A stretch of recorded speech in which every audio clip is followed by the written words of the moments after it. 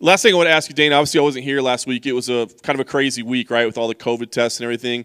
I mean, clearly I've seen this thing from the start. You guys have got a lot of controls in place. But do you start getting a little nervous when you have that many positives and you're getting these like day of removals? I mean, does that raise red flags or concern you at all? Nah. Let's look at the history here. Look at what we've done. Look at how it's all worked out.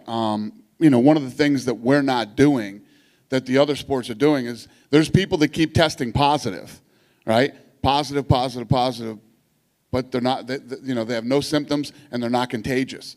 They're letting those guys play.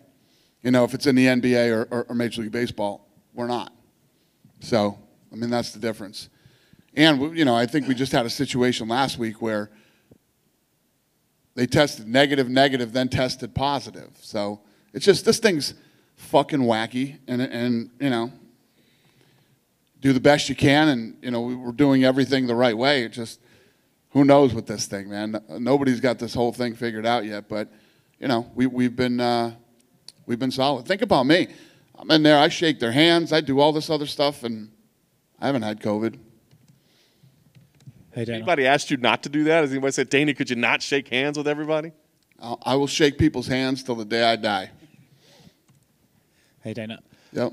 At this point, you've basically become sort of a scientific example of what COVID can do. You guys have tested so many people. You have so many results. Are you ever considering letting those findings be public about how many people test fake positive, how many people get it again? Do you ever think about sharing those findings? Yeah, I think, listen, if anybody ever reached out to us and wanted that information, we would absolutely give it to them. I think we're going back to Abu Dhabi. We'll have 5 straight weeks there.